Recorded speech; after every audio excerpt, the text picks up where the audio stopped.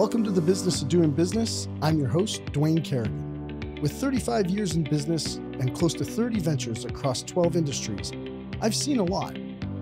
Amid the celebrity allure of entrepreneurship, many exceptional entrepreneurs remain shadowed. Here, I team up with these hidden talents to unveil their challenges and successes. Dive in with me to unearth entrepreneurial gems, learn from our experiences, and get educated.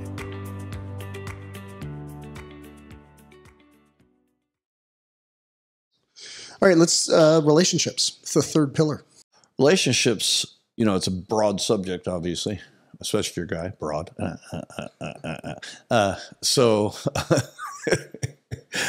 Woo, all right.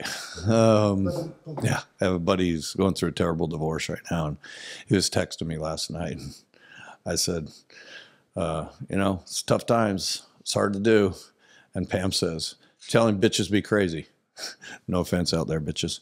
But and my wife said it, so you can blame her, not me. I didn't say it. So I text that to him, and he goes, yeah, it's a good thing they're so good looking. But no, relationships goes everything from your most intimate relationship with your most intimate partner all the way to your children. That's a different intimate relationship. To your best friends and inner circle that you have, it's a different intimate relationship, or your extended family, I guess, would also be in that category. To a relationship with general friends, to relationships out. I would say to the young people listening, there's plenty of advantages, plenty of disadvantages of being 61 years old. So I'm going to tell only the advantage. The advantage of being 61 years old is this: I lived before cell phones. When I grew up, there was no cell phone. There was no internet. And what a blessing that was that nobody could find me. I can't imagine growing up today where your parents can find you anytime they want to. Oh, that would have been the worst when I was a teenager. The only thing I had was they didn't know where I was. Well, back then, they didn't care. And they didn't care. Yeah, they didn't care.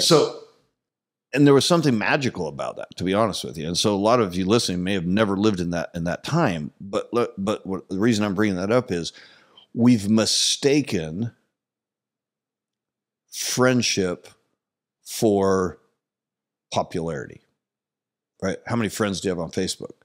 Those are not friends. They misname them. A friend is someone you call and go to dinner with. A friend is someone you're in trouble and you give them a phone call and say, man, I need to talk this through with you. That's a friend, not a social media person who you occasionally see on Facebook or Instagram or, Snapchat or Twitter or whatever the thing is of the day. X now. X, yeah. So as good as those things can be, that does not take the place of relationships. Those are not relationships. And I think there's some misunderstanding. Those are relationships, right? I can get on, just blinked on name, swipe left, swipe right. Yeah, that. You can tell how much we use it. You can tell how much we use it, right? Yeah, the dating apps. But you can get on there and have a relationship tonight. I'm sorry, that's not a relationship. That's called a hookup. And people mistake that for a relationship. And so I think the biggest thing plaguing our society is the definition of relationship. And look, I don't need, I saw this mafia guy, and he says, his prior mafia guy, and he says, I don't need 100 friends. I need 3 motherfuckers who can take over a country. He goes, that's it. That's a friend. That's true. Hone those friendships. Who are those 3 guys in your life? You call them at 3 o'clock in the morning, they show up. Our big thing in our ragtag group is, look, if I call you at 3 o'clock in the morning and I say, hey, I need you to come help me. We're going to hurt someone. We're never going to talk about it again. The other guy says, who's driving? Right. Out of that movie with Ben Affleck. The town. That's your guy. Yeah. That's your friend. Yeah. Right. So I've tried that a few times with some of my friends. Right. So I call up and do that very thing. Some of them haven't seen the show. Right. So I'll call up and I'll say those very words, and they're like, all right, when? Yep. I'm like, that's my guy. When are we going? That's my guy. Yeah. So, so this would constitute like what advice, or because parents are a problem in this. Yeah. And we've had this conversation on the podcast before, but it's easier parenting if you just allow them to, spend all their time on their phone or their devices or whatever it is. And I think COVID did not help this process. Made it worse. It exasperated it for sure. Do you have any thoughts on that? Like, you've raised 5 kids, and you've got the 5 kids. I mean, they're all very, very people. Successful in their own rights. Yeah. I mean, like, they're phenomenal people. I'll say it for you. Like, they really are phenomenal people. I agree. We've traveled with like virtually all of them around, like, in other countries, and they're 3 of them are doctors. So, like, but I mean, that doesn't determine one's success, but it tells you something about them. It does tell you something about them. And the other, but the other two are just as successful in their own way in business and their chosen careers. Yeah. So it's like, it is, you have a beautiful family. So you've obviously done some things right with these kids. Like, we were talking last night, it's like, man, we didn't just get lucky. We just wanted to make sure they weren't pregnant and they weren't on drugs by the time they got out of high school. Our goal job is to get you out of high school, not pregnant, not on drugs. After that, you're on your own. Yeah. And, we said it half jokingly, but kind of half serious too. And I will say what I said to you last night, all credit be to them once they became adults, because, I'm shining the flashlight, but they're on the business end of the shovel. Their accomplishments are their accomplishments. So I won't even take credit for those, but thank goodness it was such a blessing that we've had 5 kids who have such determination, and we have a very highly successful family at this point. Our family's very successful, and everybody in it there. We don't really have that one person who doesn't, and we have before, but we don't. And so I would say, and that's also a chapter in my book, because we have a blended family. We came together. I brought 3, she brought 2. If you ask us which is which, we don't know, because we purposely forgot and we don't remember, and we treat them all just as terrible. And so, I forget too, actually, to be honest with you. Sometimes honestly, I don't even think about it. Honestly, they forget. Yeah. And so, because we intentionally made rules that said we don't say certain things. We don't say step in our family. There is no step in our family. It's a family. It's a mom and dad and 5 kids. And all 5 came from me and all 5 came from her. And we don't remember anything other than that. And honestly, neither do they. They don't say those words either. And so that's a really good point to make. Yeah. I think language is powerful. Yeah. And most families are now split families. Or are you my stepbrother? Yeah. Well, those are not the same thing. No. And in fact, 2 of our kids who didn't come from the same, who came together, actually 4 of them are closer with each other than they are with the ones who have the same genes. I mean, honestly. And so, but that was intentional. That wasn't on accident. We didn't just go down the river and hope that would happen. And it did. We did very specific things, hanging in my kitchen right now on the wall is our family mission statement that they wrote when they were, I guess Spencer was probably 12 and Sydney was 6. And they wrote we said, what are we as a family? What does it mean to be in our family? And we just asked them all these ideas, and, they were 6 to 12. So they wrote them said them in certain ways. And then we put them all on a paragraph and created a family mission statement. Mm-hmm. And then it hangs above your fireplace. Yeah. And then every week when the kids were little and we'd have game night or whatever we were doing, we would stand and put our hands over our heart and say and repeat the family thing. Which I will say, you guys as a family do some stuff, like when you look at it, it's like, that's corny shit.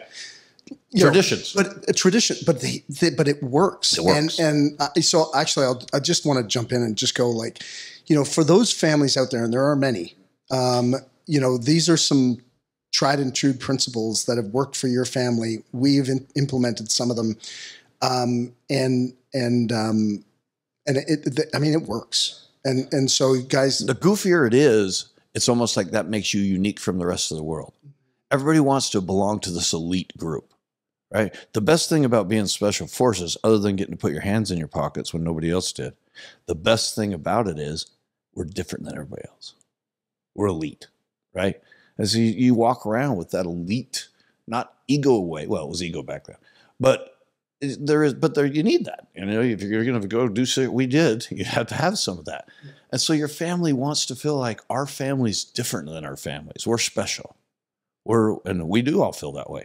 Like there's no place like our family. There's no place any of us would rather be as adults, because my oldest now is 35 and my youngest is 26, and we still. All of our most favorite thing together is be together. And that's not unintentional. It was very intentional. Well, fast forward, I now have 5 adult children who have wives and husbands of their own and grandchildren who carry a laminated card of our family mission statement in their wallets. Oh, wow. Do you remember, like, I don't want to put you on the spot. I do not have it memorized. You don't have it memorized. No. Yeah. I know I can tell you the precepts. If you, I'd love for you to share it. And I'm happy to share it with them. As a copy of it in my book, and I'm happy to just give you a copy to send out if you want to as well. So the concept was, and remember, this did not come from the parents. I think that was what made this successful. We said to you kids, to you guys, what does it mean to be part of this family? And then we took those ideas and created it. So we had none of it, not one line of it is mine and Pam's. It's all theirs. Yeah. And so some of the things are kind of funny because it was a 6-year-old saying it, right? And so it was, our home is a sanctuary. We laugh and giggle and play without worrying about being judged. Those are their words. And so there's things like that throughout it that they wrote and they created. Yeah. No, it's a cool concept. Every family. One of the things says failure is an intimate part of success. We have to fail so we can be successful. They wrote that. Yeah. Now, what had happened is there's a book called The Traveler's Gift. It's an amazing book for families, and it comes in 2 versions. It comes in the one called The Traveler's Gift and one called The Traveler's Gift for Children, or it might be called Traveler's Gift for Teens. It's the same story, but written at their level. And so what we would do when we are all living under the same house is when we would take family vacation, we tried to turn the vacation into something more than just go have fun. We'd go have fun, but we'd all read a book together, and then we'd talk about it. And so we had just got done reading that book. So a lot of the concepts from that book ended up in our family mission statement. Oh, right. Yeah. Oh, good. Yeah. So they had read the book, and then they said, "Hey, then we want it to be," and that's where that came from. Oh, that's cool. Yeah. So they were thinking along those lines. Right. Yeah. Which that gives it some great perspective, actually. Yeah. Thanks for sharing that. Any other thoughts? Because I have actually a story to share. I'll share it now. So I remember I called you.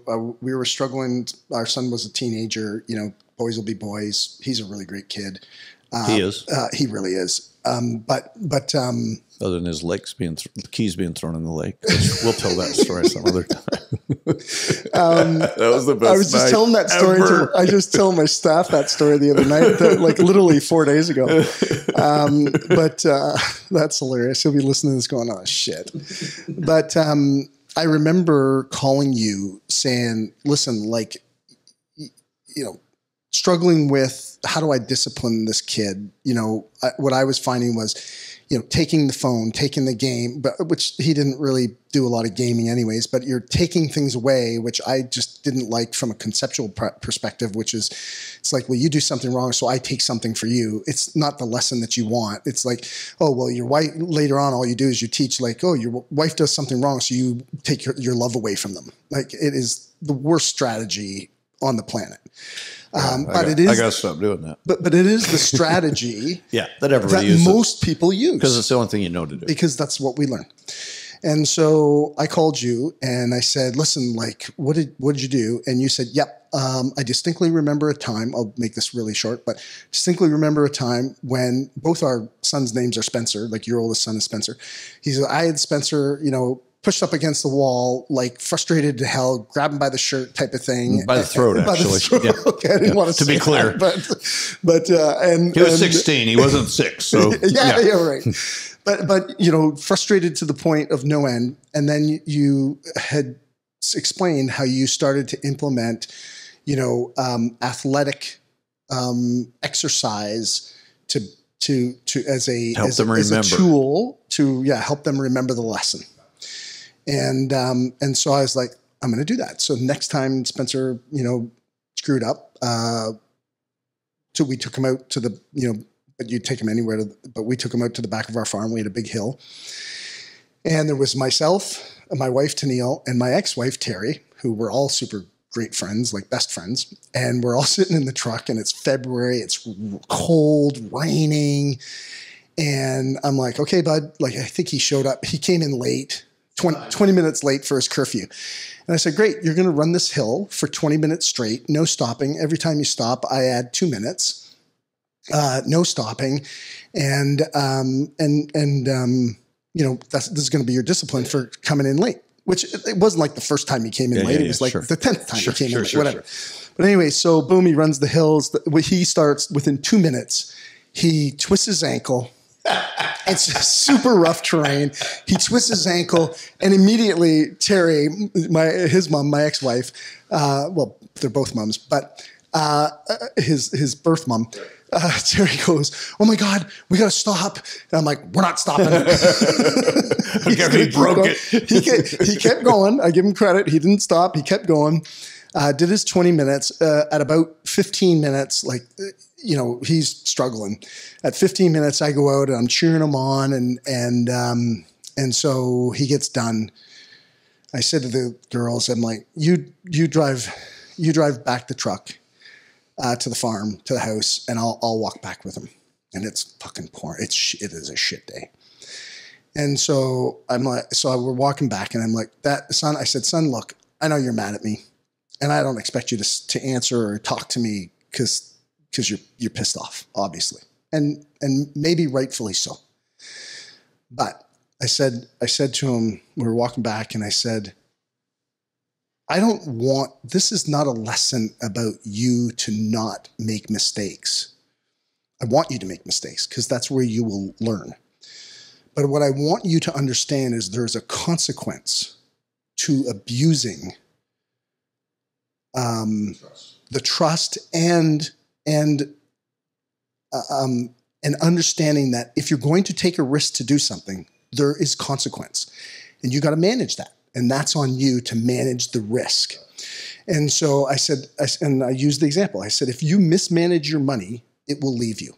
If you mismanage your relationship, it will leave you. If you mismanage your health, it will leave you.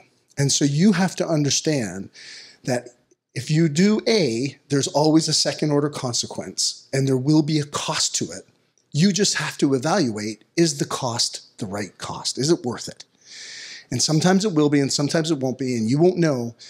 But you just have to understand. So you chose to come back late because you were hanging out with a girl and you whatever it was. That probably wasn't. You were hanging out with his buddies, and maybe it was worth it. That final 10 minutes in the closet could have been awesome. But you've got to just know. You got to pay the price. You got to pay the price, and it's okay to make mistakes. This is not about making the mistake. This is about just understanding the risk and the consequences to the mistake. And if it was worth it, great. And 2 weeks later, he came home from school, and he said, had a thing at school. It's okay. He's like, this kid was bugging another kid. I kind of got involved. We got, kind of pushy, whatever. I threw him down on the ground, and I, grabbed him by the shirt, cocked my fist back. And he's like, I was about to hit him, punch him in the face. And he goes, and then I thought, how many minutes am I going to have to run that fucking hill? So he didn't hit him.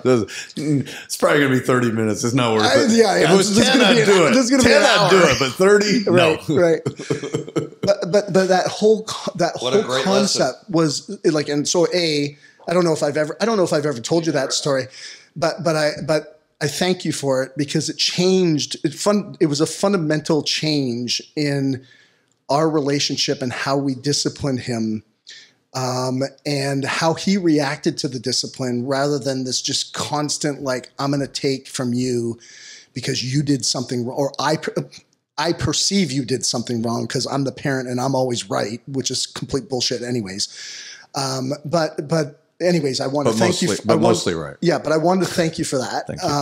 And that gave me, I literally got chills now. That's a great story. Yeah. That's a great story. But I think it illustrates what you guys, did with your kids, which was, they ran a lot of hills. A lot of hills. Yeah. It's right there behind us. That's the hill right back there. ask any of them. Well, early, just ask Spencer Brock. They did most of the hill running. They did most of the hill running. The others were like, I'm not doing that. No, they watched and they're like, yeah, we're not going to do that. Those two are idiots. Those two are idiots. Yeah. Don't do that. That did happen. Yeah. So anyways, but just awesome. When it comes to kids, I'm glad you said that. Relationships, I appreciate that lesson. I used to tell my kids all the time, I used to say, I call it the corral theory because we live on a farm, so the ranch, they can understand this. When you first start training a horse, it's a wild horse, and you guys trained horses too. You start them off in what's called a round pen. And in the round pen, the only thing that horse can do is go in a very short circle, round and round. It doesn't matter how angry they get. They just can go round and round faster and faster, but they can't do anything else until they just get tired and they finally calm down. And then you can have a relationship with that horse. And the only way you can really form a relationship with a wild, crazy horse in the beginning is in a round pen. Because if they can get away from you, they're going to get away. So you start in this round pen. And then once they get trained in the round pen, you put them in a little bit bigger corral and you work with them in the corral, and then a bigger pen and a bigger pen. And pretty soon they have the whole ranch and they can walk around the ranch and you can go, get them. And every once in a while they start acting up, and if they're acting up, you don't take them back to the last smaller corral. You take them back to the round pen. And so it's a weird it's a weird analogy, but it works for us. I would say, the number one thing that you and I have to have, if I'm talking to my child, is I have to be able to trust you, and you have to be able to trust me. You have to be able to say that trust that what I say, I mean, and that's what will or will not happen if I say it will or will not happen. And I also been able to trust when you say something to me. And so if you screw up, I am all about that. No problems. But if you lie to me about it, we're going to have a big problem. And I emphasize that their whole lives. I'm all about you failing. I'm all about you screwing up. I know that's going to happen. Trust me, nobody's done it more than I have. But if I can't trust you about it, then we have a problem. And so when my kids would grow up, even in high school, they had way more privileges than their friends because the trust was there. As soon, and it didn't happen very often, but occasionally, when that trust got broken, right back to the round pen. Well, now I can't trust you. So now I can't trust anything you say. And so now you're going to have to earn my trust back. And if I ever lie to you, you do the same to me, by the way. I would tell them that.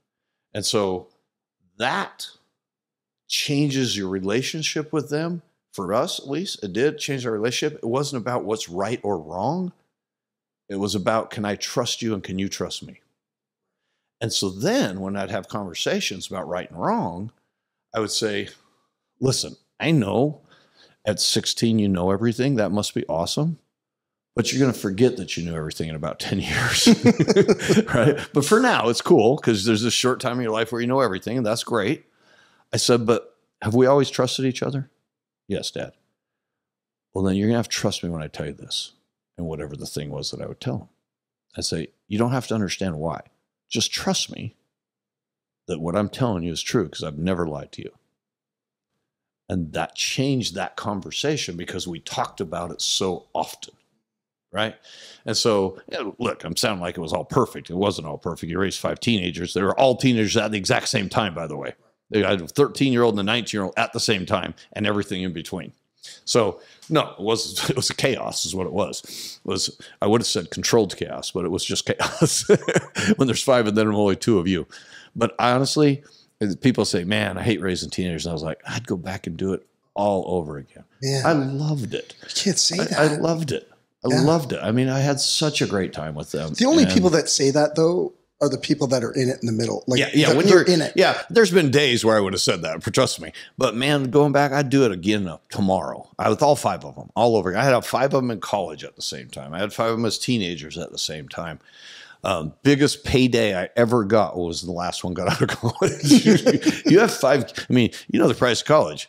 Times that by 5. That'll take a bite out of your paycheck. Yeah, and they're in school for a long time. They're in school for a long time. Yeah, they're in school for a long time, right? So, so the round pin theory worked for us. That's in my book as well. I describe it in there. And it wasn't about taking away privileges. It was about taking away the ability or rekindling the ability to trust you. For example, none of my kids had cell phones. They all carried one of my cell phones. I said, you didn't buy a cell phone. I bought a cell phone. That's my cell phone, and I'm happy to let you use it as long as I can trust you. As soon as I can't trust you, I'm going to have to take my cell phone back. Because you don't have a cell phone. You don't have a car.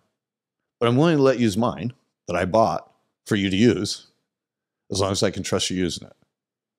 As soon as I can't trust you using it, I'm going to take my car back. That was kind of our thing the whole time.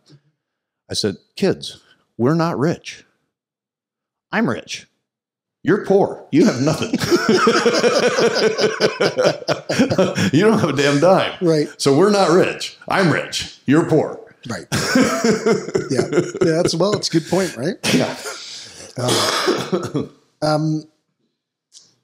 No, I mean, not to kick this to death, but now they're all rich, by the way, on their own accord. With the kids part, how essential do you think it is, from the point of the parent and the discipline that the parent needs to exercise towards, is it consistency or what would be the word? I think it's consistency.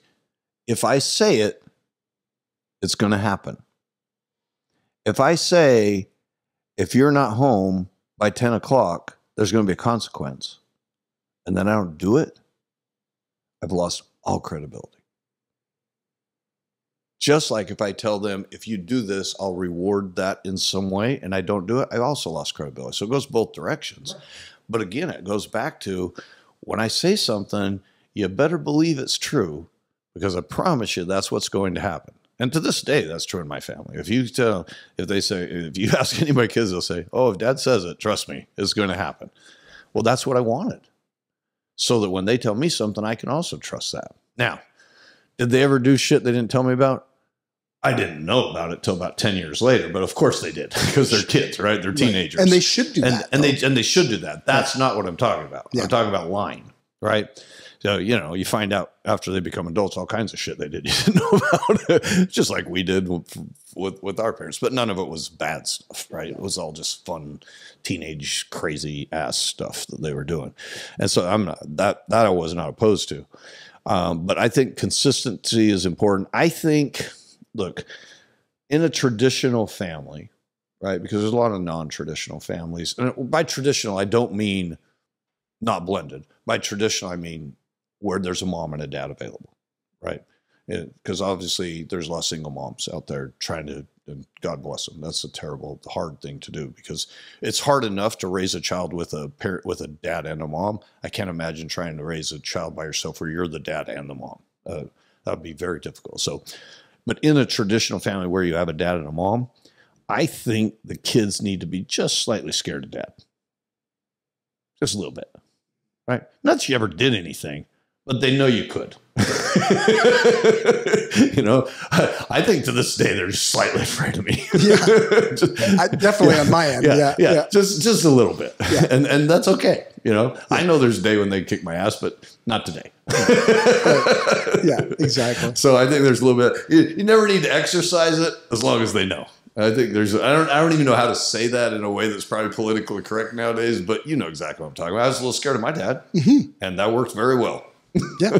Well, I think that I think you're 100% right. And if it's not politically correct, it should be politically correct. Yeah. Like that's the problem. Yeah. That is sometimes Starting the with core boys. problem. They need to know Yeah. shit. Oh, Spencer got in a fight one time at school, and the school he was at had to still spanked kids. And you had to sign a thing at the first of the year as a parent that says, can my son or daughter get a spanking if they do something wrong?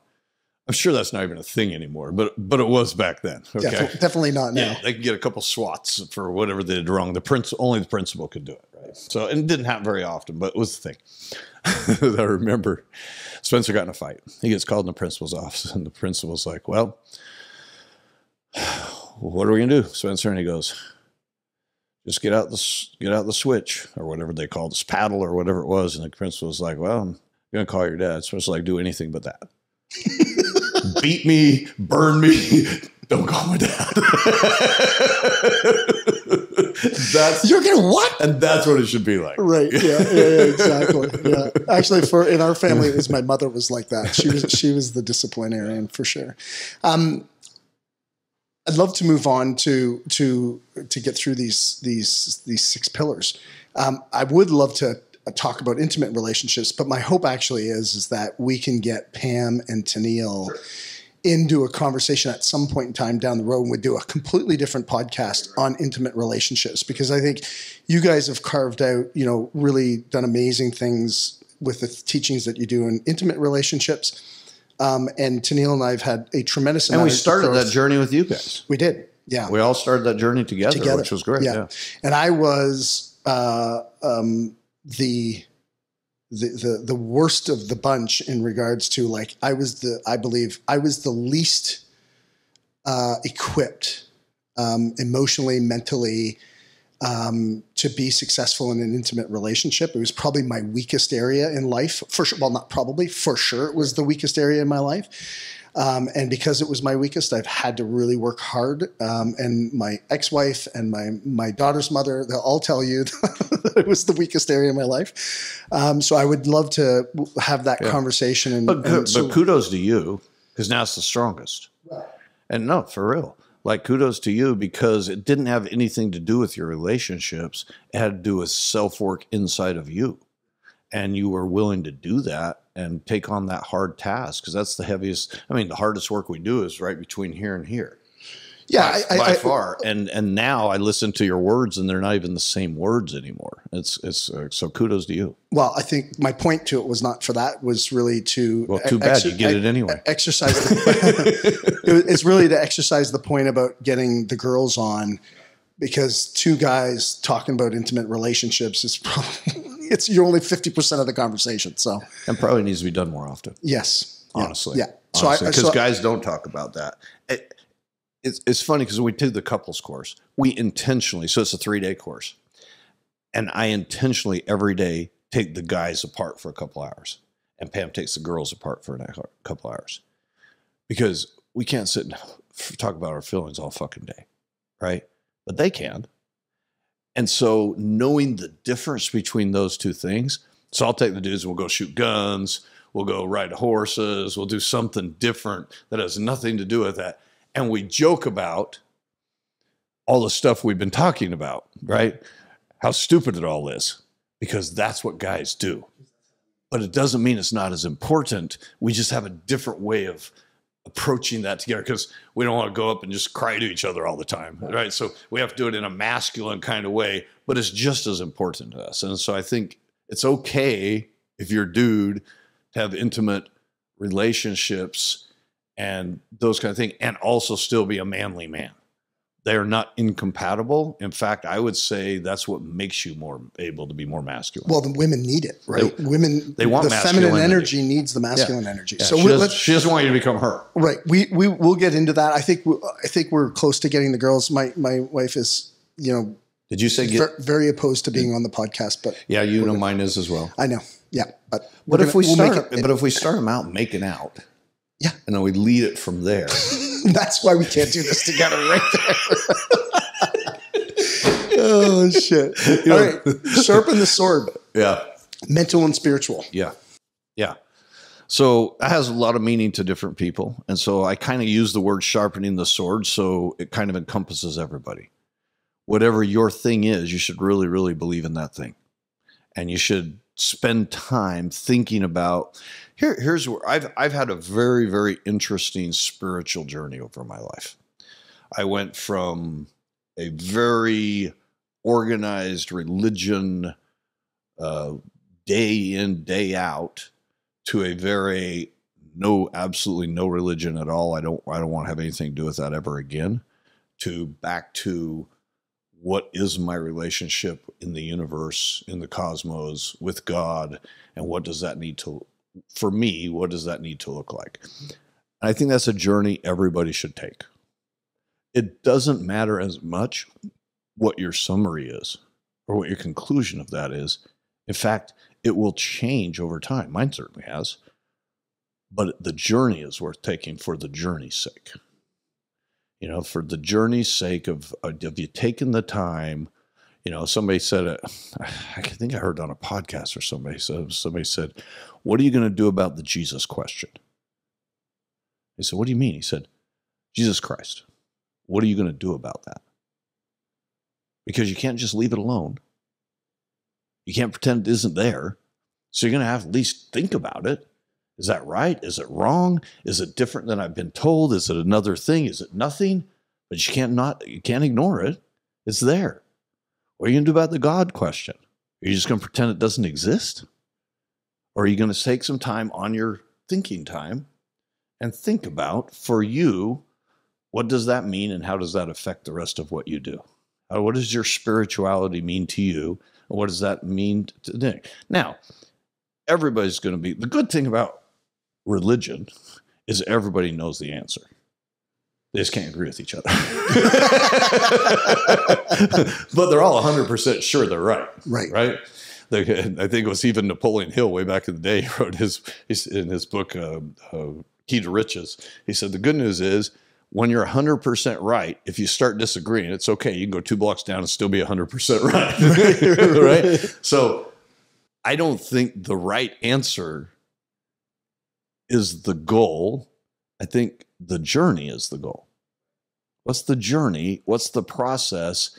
And I'm not so interested anymore in what is the right answer. I'm more interested in what is the right question. What's the question I should be asking about that?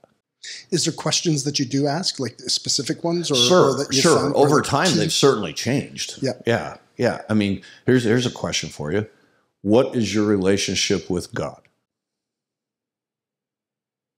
What is it? Is it, I don't have one because there isn't one? Is it, we know of each other, but we don't talk? Is it, we talk every day? Is it, I don't know the answer to the question, but it's a very interesting question, right? Yeah, everybody's answer is going to be different. And it doesn't matter the answer. Yeah. The journey is the question. And your answer may be different 10 years ago and 10 years now and 10 years from now, because the journey is the process of answering that question, right?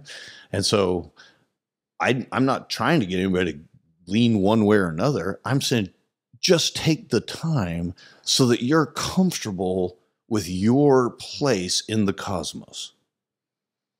If you think that, whatever you think but you've taken the time to think through it and be willing to ask yourself the hard questions like that, like what is spirituality to me?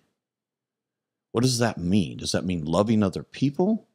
Does that mean praying every day? Does that mean meditation? Does that mean spending time in the wilderness? Does that mean, what is spirituality and what am I doing to incorporate whatever I believe that is into my life? Yeah, they're powerful questions. And I'm fairly aligned with that in terms of, like, to me, it's an exploration of where I fit into the universe. And you're right, it has changed so many times. Mine too. But I'm curious, like, so there's the spiritual side, and then there's the mental side to the sharpen the saw. Yeah, and how do they integrate? I think there's a lot of crossover, right? So the mental side, I'll get to the integration here in a second. So the mental side, I talking more about reading, listening to audiobooks, taking courses, going to conferences, growing mentally in the areas of business and finance and spirituality and, all these books right here. What else can I learn? Autobiographies, biographies. I've never really been interested in the Civil War until these last couple of years. And I've been fascinated the last couple of years, everything about it. So I took a trip back east this last 2 months ago and went and visited all the Civil War sites. And just the stories are just incredible. It's not nearly as straightforward as everybody would want us to believe it is, right? It was so complicated and so many emotions, and literally killing your brothers, and it was just so difficult, right? There were so many tragedies and so many horrible things. And then the next day I might be reading a book about, how to refurbish my 68 Chevelle. So that's the mental side, is how can I just continue to grow? So one of my favorite, there's an app called Wondrium. It used to be called The Greatest Courses. And it basically is the best professors from all over the world, and best is rated by their students. Who's the highest rated professors, the best teachers, right? And then they take and record their courses that they teach in college and record them as a course. And so you'll have lectures 1 through 18 of their courses. And some are on video and some are audio, mostly video, but you can just listen to them also. And they teach their course on whatever it is, right? So I'm doing American history one right now. I just did one on Old Testament. So I'll do things I'm interested in, and then I'll literally randomly pick one and just something I would have never done, just to see, right? And this is an app? Yeah, it's an app called Wondrium. Wondrium. Yeah, it's a wonderful app. Best courses in the world. And so on any subject, anything you can possibly think of, there's a course on it. And so I took one. I was doing my whole finger thing, and I took one. It's called History of Baroque Music in the 15th century. I was like, well, there's something I never would have cared about. Yeah. But my thing is that I'll do it. So I listened to this thing. I decided to chunk it, so I don't want to spend a lot of time on it, right? So I did it while I was working out for about 4 weeks, because I think it's like 12 lectures or something. It was fascinating.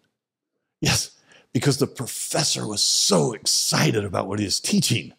And when somebody's excited about something, you kind of want to hear about it. And he was such a good teacher. By the end, I was like, that was one of the best courses I've ever taken. Never would have thought that was a thing. So you never know. So that's kind of the mental to me, is how can I just continue to expand my mind and think about more and more things. And of course, that crosses over into spirituality. If you start reading books about spirituality, or you start reading or listening or taking courses, I'm fascinated by theology. I really love the concept of learning about cultures and religions of the ancient past, and how they became what they were and what they did with each other, and how the 3 monotheistic religions came to what they are today, and what's the history of that. That's fascinating to me. So when you look around, we're in your office now, and there's hundreds of books here along the wall in the bookshelf.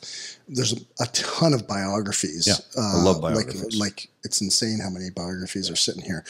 Well, is there specific? What is the? Ultimately, we're talking about learning, growth. You're an vivacious reader and learner. What is the, like you said, whether it's 15th century Baroque music, or, a biography on, Theodore Roosevelt there, and what is the, I don't want to say what's the outcome, but been the greatest lessons from being an avid learner? So I would say the greatest thing for me about being an avid learner is I am who I am because I'm a sponge for knowledge. I cannot stop learning. I would rather listen to so I actually like listening to books more than I like reading them, believe it or not. I do both, but I really enjoy the listening, especially if you have a good author or a good reader, I guess. I would rather do that than listen to music. I just have this fascination by learning new concepts, new ideas, new things, and just taking little pieces or learning nothing maybe, just but listening to them, and you always absorb something. But when I've listened to biographies, and I've read hundreds of biographies or listened to, here's what I've learned. All of these great men and women were just regular men and women. Regular men and women. Who just kept going. Right. They had all the same problems. In fact, some of them had so many more problems and difficulties and illnesses and broke and bankruptcy and all these things. The difference between them and us, and the reason they got in a biography, is because they just didn't let it stop them. That's it. That's the lesson. That's all it is. Every single one of those books is true what I just said. From Steven Tyler, from Aerosmith, to Teddy Roosevelt, to Winston Churchill, to Noah, to whoever it is, they just kept going. Where most people, when they run into the roadblock they ran into, would have stopped. And they just don't. They just, for whatever reason, that's, I think, the grit that you learn from them is probably the most important thing. Yeah. Well, I think you learn that other people have problems too. Yeah. And they had big ones. Yeah. Not like little ones, like huge ones. Some of the problems they ran into, you're just like, Teddy Roosevelt's known for being kind of a manly stud. He's a weak, puny little boy who barely lived through age 12 because he had such bad asthma. He couldn't even walk. And he decided when he was a little kid, the only way he was going to have a life at all is if he started exercising and became a freak about exercise and overcame his own physical problems. And nobody knows that part of the story. Yeah, it's just stuff like that. It's just crazy. Yeah, I find in general, here's the risk. The risk of continuing to learn about what you already know narrows your ability to focus on the bigger picture. Yes. And that is the one theme that I've seen with guys like you, or people like you, men and women like you, who are vivacious learners, that they have this cross section of intelligence and awareness, maybe is the better word, if I'm searching for one, versus, the people who are just like, okay, I just focus on whether it's real estate or whether it's sales or whether it's boats or whatever the topic is. It's like, they become very tunnel. I agree. I think you have to decide at some point in your life, because I've had this conversation with myself. I'm intelligent enough that I could have become the world's expert at something. But in order to become the world's expert at something, you're going to have to ignore everything else. And that's a decision you're just going to have to make. Would you like to become the world's expert at a thing, and that's the only thing you ever do? Or would you like to have a whole broad range of things you do? And I chose to go broad. I want to fly airplanes, and I want to scuba dive, and I've been to 65 countries on 7 continents, and I wanted that life because my thing became creating a spectacular life. And to me, that wasn't sitting in a lab, because I love lab work back in the day, sitting in a lab, discovering a new thing or creating a new thing. I think I could have done that. But I didn't want that life. Even medicine. I'm an expert in medicine, but I'm not the world's expert in medicine. But I could have been had I ignored everything else and only thought about medicine. Which then has those second order consequences that both ways. Whether it's family, both relationships. Family, relationship, all that stuff's great in my life, but I'm not the world's expert. But the world's expert doesn't have the life I have. I have a buddy who's a thoracic surgeon. We went to medical school together. He actually operated on my dad. And he's world-renowned thoracic surgeon. And we were talking when he was operating on my dad. I said, man, I'm so proud of you. I said, boy, you must have got a lot smarter after medical school, joking with him. And he said, yeah, I think I did all right. And he said, and we were sitting there talking. I love this guy. He's really smart. And he says, but you did it the right way. And I said, what do you mean? And he goes, in 25 years, I haven't seen my family. I've been in the hospital for 25 years. So I haven't done anything except this. He said, if I had to do it again, I'd do what you did. It's interesting. Yeah. Yeah, it's an interesting lesson. Well, listen, you are an example of an abundant learner, that's for sure. And speaking of abundance, that's the next pillar. Ooh, nice transition. Yeah, you like how I did that? That's really cool. Kind of pro-like. I actually said abundant, and then I looked down and went, oh, fuck. Very Rogan-esque of you. So gratitude, contribution, and giving. And this is, I think a key area of your life, but it should be a key area of others for sure. Do you want to share a little bit about? I was given a course recently, a Valkyrie course. That's the women's course that come here. And one of the girls said, money's not the most important thing. And I looked at her and I said, you have money. And I know her husband and her have it fly around in a jet. In order to say money is not the most important thing, you already have some. That's always true. When I couldn't pay my light bill, if you'd have told me that, I told you, fuck off. Right? Right. But it is true once you get to a certain place that's no longer the most important thing. And I think that's also true with contribution. It's very, very hard to have the same level of contribution if you can't figure out how to feed your kids.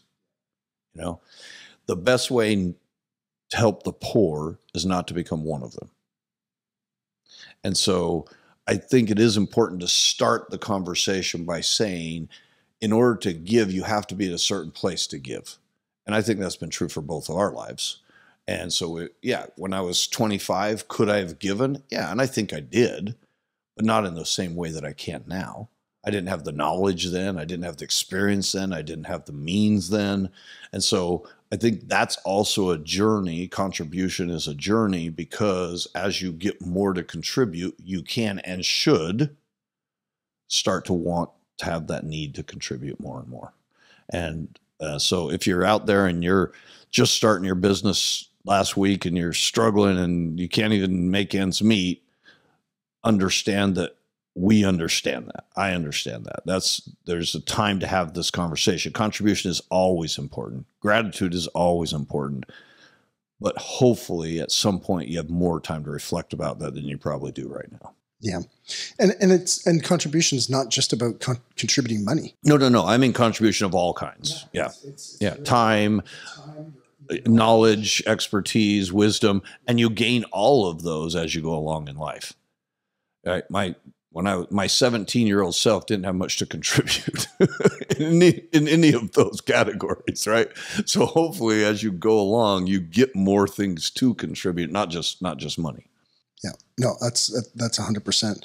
Do you have any thoughts? Like, do you have anything that you want to talk about in terms of gratitude, in regards to the development, your journey when it comes to being able to find gratitude? I've always been very blessed in that I've always realized I'm very blessed. I've always recognized that I'm a member of the Lucky Sperm Club, right? I was born at this time in this country, and I had nothing to do with that, and that's a member of the Lucky Sperm Club. I did nothing for that. And I was born in a land of opportunity in the greatest time in the history of the world, right? The richest man in history, Solomon, would have given everything he had to ride one car. Can you imagine if you picked him up in a car? He'd have been like, what? And we all say he was the richest man in the world. He didn't have a microwave oven. Can you imagine? They'd been freaking out. An ice maker. The things we take for granted. I think if you just take some time to recognize, people are like, oh, we live in a troubled world. You don't live in a troubled world. For goodness sake, this is the best thing that's ever happened to people. People envied this day. This is the time. This is the day. I was talking to somebody the other day, and she's like, I don't know. It's the worst time ever. I'm like, what are you talking about? She said, these poor people in such and such. And I said, but that's not you. That's not the life you're living. The problem with modern social media and modern news is if you want to concentrate on it, it can feel like you're living that. You're not living that. You're living right here. Everything's great. And, our conveniences, our opportunities are better than they've ever been for most people in the Western world. Now, if you're a woman in North Korea, that's a different discussion, obviously. if you're a person living in Iran, if you're a person, so I'm not talking about the entire world. I'm talking about my life and my gratitude, my blessings. And so just recognizing that every day. If you've never done it before, there's a thing on YouTube called the 21-Day Abundance Meditation done by Deepak Chopra. Oh man, that thing is so good. It's so good. It's so, you introduced me to it. It's so good. I've introduced no less than 20 groups to that. I've done the thing you did with me probably 20 different times now. I just finished 21 days a couple days ago. And if you're out there and you haven't done it, just look up 21-Day Abundance Meditation with Deepak Chopra. And it's really about this. It's about realizing the world is very abundant and all the things we have to be grateful for. I think just spending some time every day, just like you do, spend some time every day in gratitude is extremely important, because you even in your worst of days, even when I was sick, I was grateful that I had a dialysis machine in my house. I was grateful that I had someone taking care of me. I was grateful that my hands worked. I was grateful. There's always plenty to be grateful for. And that changes who you are, I think, if you just do that over and over again. Yeah, and I feel that there's, because there was time in my life where I didn't feel grateful. And I think that there's, it is like a muscle that you can develop. You know, you have to start the practice of gratitude. And sometimes I was faking it, you know? It's okay. Or maybe I shouldn't say faking it. The options I had to perceive gratitude were not as plentiful. So I'd be like, okay, I'm grateful for my daughter, for my son, for my wife. You know, and then, you know, some employees piss you off. So, well, fuck, they're not on the list. Cross them out. Yeah, cross them out.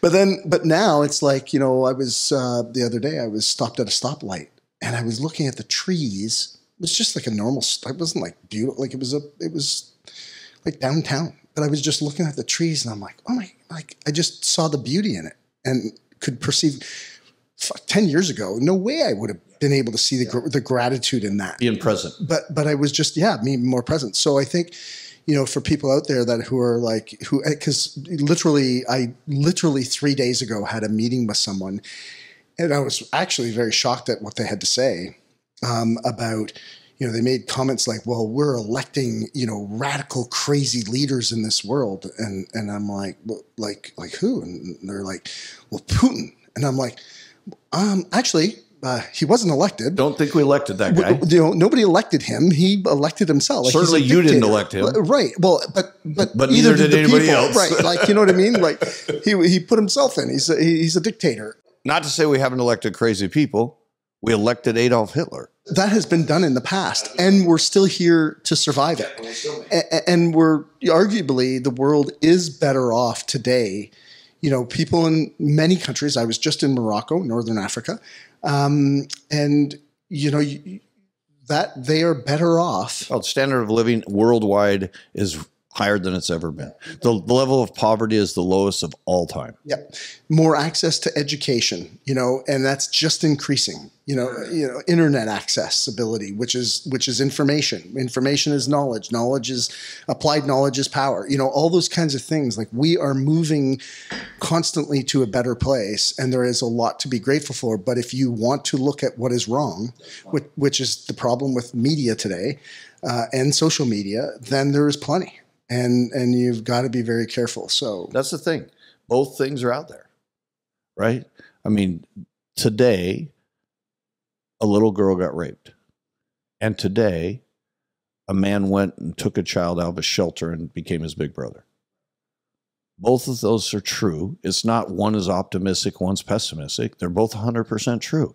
It's just which one do you want to focus on? That's all it is, because they both happened today. Yeah. And so, within the last 30 seconds. And that's true every day. And so you can focus all your energy on one, or you can focus energy on the other one. You don't have to be blind to the fact that there's problems, but you also don't have to over-focus on the fact there's problems. And I think too, I maybe add to the conversation, if you're finding that these are the conversations that you're engaged in, seeing the downside or the glass half empty or what's not available versus what is available, you probably need to look at some of the people you're hanging out with and having conversations with, and changing the proximity of your close relationships. And if you're being honest with yourself, if you're spending the time we talked about earlier, is it serving you? Is it making you better? Is it making you a better person to be thinking like that? Is that stimulating you? Is that making you want to grow? Is that making you want to do more? By the way, the time before 10 a.m. is not used scrolling, because that will be the temptation when you say, well, you know what, I'm finally going to have some time to myself, and you're going to stop and start scrolling. And that's exactly the opposite of what you need to be doing. Trust me, I know it's a temptation. I've been there, done that. And an hour later, I'm like, what the hell am I doing? So I'm not saying I'm perfect. I'm just saying that's not what the time's supposed to be for. Yeah, agreed. Last one, man, leadership and mission. I love the question, what am I here to do? You asked that earlier. Like, that's a fucking phenomenal question. What am I here to do? But do you find like people tend to veer away from those questions because they're so large? I have to answer it. Yeah. I don't want to answer it. Yeah. What's my relationship with God? I don't want to answer that. It's too big of a question. So how do you do it? Because you do ask yourself big questions. Yeah. Like, that's one powerful thing that you do and have done for years, all the years I've known you, is you ask yourself big, bold, powerful questions. But how'd you get into that? Because you weren't probably always like that. And then obviously there's tons of benefits, and that'd be a bad question, but it's like, how did you adapt yourself to asking those big, bold, tough questions? Yeah. I don't know if I've thought about that before, but I would say that I don't think I jumped into it like jumped in the deep end of a pool. I think I waded into it and started asking, a little bit bigger questions, and I became more obsessed with the question, the questions of the questions, which is, like I said earlier, if I'm not interested in the right answer, but I'm interested in the wrong question, or the right question, how can I ask a better question?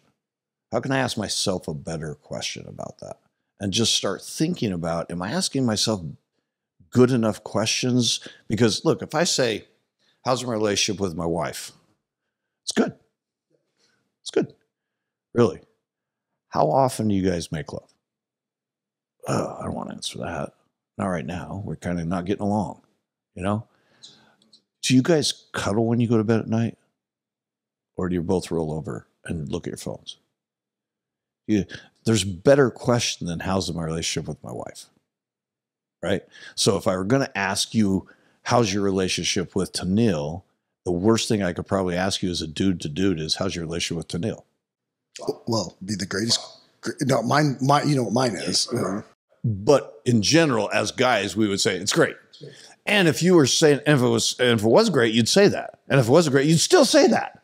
That's the problem, right? We can't get to the truth because we're going to say great no matter what the answer is, right? And so you say great, I don't know what that means. That doesn't have any meaning. Now, if you said it's the best it's ever been, it's fantastic, it's amazing, well, that would be a very unusual answer, right? I'd be like, whoa, nobody's ever said that, which would be true. Nobody's actually ever said that before, right? Yeah, I know it's true, but we're not willing to ask the harder questions, right? If you said to me, how's your relationship with Pam? It depends on our relationship, mine and your relationship. I would say, oh, it's great.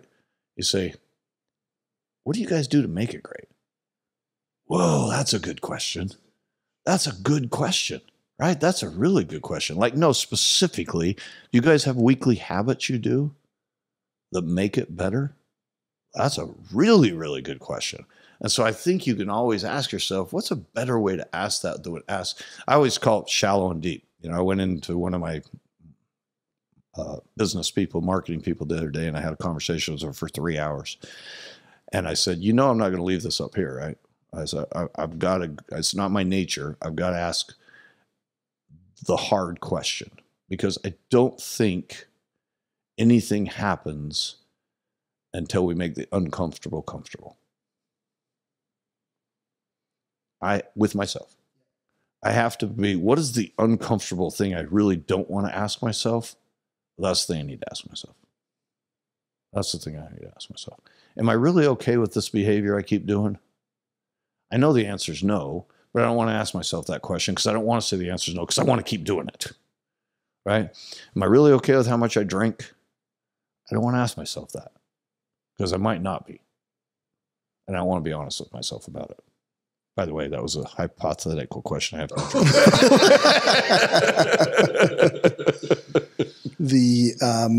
it is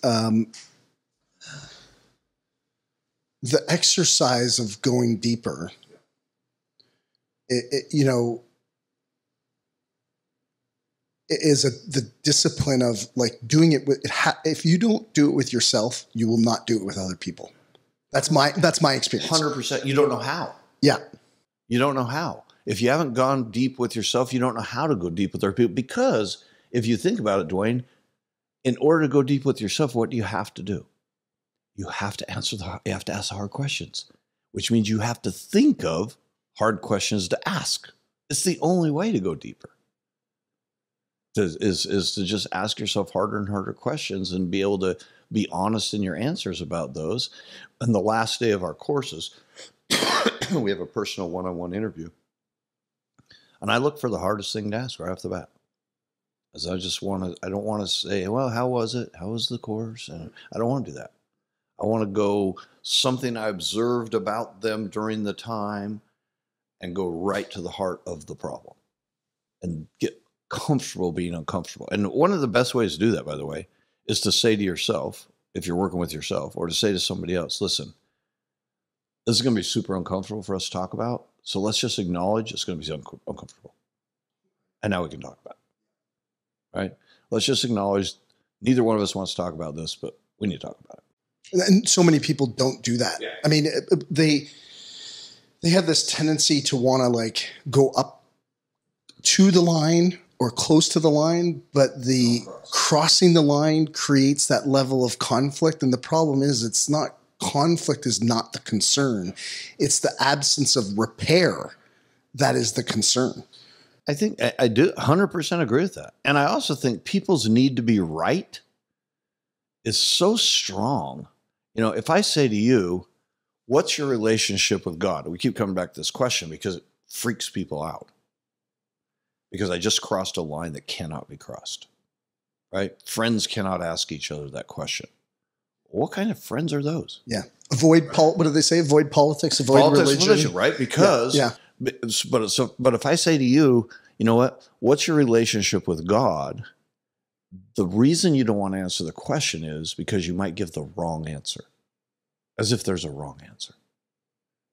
But you're afraid you might offend me in your answer, or I might be judging you in your answer. So our need to be right is so strong that we don't ask ourselves the right question, even to ourselves, right? How do I really feel about my dad? Well, I might give you exactly what I should say, even if I'm only talking to me. Well, I have to say a certain way. Yeah, but how do you really feel? Even if you're just asking yourself that question, it has certain politically correct answers. And so whatever that thing is for you, I'm just making some up, but whatever that thing is for you, that's the question nobody really wants to dig into, that's probably the thing holding you back. So, you know, when you said that, like, because ultimately the original question, what am I here to do, relates to leadership and mission. And so it was interesting when you kind of said that need to be right or the fear of being judged. How do you think that affects like that whole leadership / mission and how we create that, develop it? Yeah, so intimately, right? Because I think my need to be right for a long time certainly held back my mission. My need to prove something to myself or to somebody else, or my need to be correct. I didn't even know it, obviously. It wasn't a conscious thing. But looking back, I was like, because I was wanting to be right. You know, we'd sit with Keith. He'd always say, quit trying to defend it. Quit trying to be right. Just listen. It's okay if the person talking to you is wrong. But at least listen. And then when they're done, you can say, they just don't understand the situation. That's fine. But arguing with them doesn't help. And so the more ability you have to be able to say, well, that's interesting. That's interesting. That could be true. So my mission, what is my mission here on earth? What is my mission here in the cosmos? What am I here for? Can't be tied to what would make my ego happier. Those have to be separate, and that's hard to do. That's why you need some personal time. It's hard to separate those two things, because one question is, what would make me look better in the eyes of others? And one is, what am I actually here to do? And those are two different questions, but they feel like the same question in the beginning. In the beginning, that sounds like the same thing, but it's not the same thing once you start to pull that apart. That's kind of goes back to how we started the whole podcast. What did I learn when I was sick? That really wasn't me, even though I thought it was. The me who was really me was a separate thing from all of that. And now, what is my purpose here? What is my mission here right now? And I will tell you, unlike the light that comes from heaven and tells you, I don't think it's something you have to answer. It's a journey. It's not something that comes to you one day and you go, now I know my purpose. Because I think, having done it for having lived for 61 years, that has changed over time. When I had 5 kids under the age of 10, my purpose, my mission of purpose for being here was not the same as it is now. I had 5 kids under 10. That was my purpose and my mission, raising those 5 kids. Well, it's not now. They're already gone, right? So that purpose, mission, the reason I'm here might not be the same one it's always been. I'm not sure. I'm sure there is somebody, but I don't think there are many people who said, my purpose and mission in life from the time I was 5 to the time I was 8 was exactly the same. Right. That doesn't happen. That'd be very unusual, right? Very unusual. I've never heard of that. Maybe Jesus, short of him, because he kind of got born that way. but short of him, I don't know anybody else that happened to. I think we kind of discovered over time, and maybe it changes over time, because if we're an instrument, if we're a tool being used for that purpose, well, you're a different tool now than you were 20 years ago. So you can be used for different things than you could then. Where do you think the line between leadership and mission gets confused? What do you mean? Well, just as we were talking there, it kind of just struck me, and it's like, there's the mission, like, what am I here to do? Yeah. What is, and I really struggle with this word purpose, but Me too. That's why I switched it to mission. Yeah. So it's like, purpose sounds like you're supposed to know. Right. And mission sounds more to me like I'm trying to figure it out. Yeah. And some kids get so stuck, or well, not kids. I don't know what my purpose is. I don't know what my purpose is. Well, and then then they think still, there's something wrong. Still don't know. Yeah. Right. But then there's the leadership and I guess where we get in our lives, especially business owners, where it's like, okay, there's mission and then leadership inside your business or inside your identity, right? The leadership, my leadership as a father or a mother, my leadership as a business owner, my leadership as position in a community, whatever it is that we're pursuing, whether it's in your church, there sometimes can be conflict, I think. I don't actually have a thought about it. It was really, the question was, because as we were talking, it's like, is there a conflict between mission and leadership where we get stuck in leadership and our identity of what we should do? Yeah. And this kind of just relates to maybe how you got sick. Well, when you got sick, it's like, was there a flip or a switch where it went, holy fuck, I was spending all this time working on the business or working on my kids or working in the community or working on my contribution or wherever it is and taking that leadership role.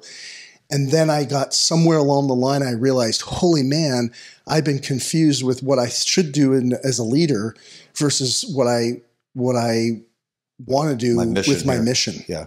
It just struck me. I think that probably is true. And, I know you've done a lot of personal work about ego and, what that means and all that. And I think that gets tied into those two things. The mission has no ego. The mission is stripped of all ego. It's easy to get ego in leadership. It's actually almost impossible not to, right? Because you're almost forced into it sometimes, right? And so I think that's, for me, kind of the separation that happened to me, is I realized that the true mission had nothing to do with ego and what I should be and what I should do and all of those kinds of things. It's all that's left after all that is stripped away. This is the actual humble me that's left after I take away all I should have been and all I should be and what even I think I should be. When I can't be any of those things, who's left?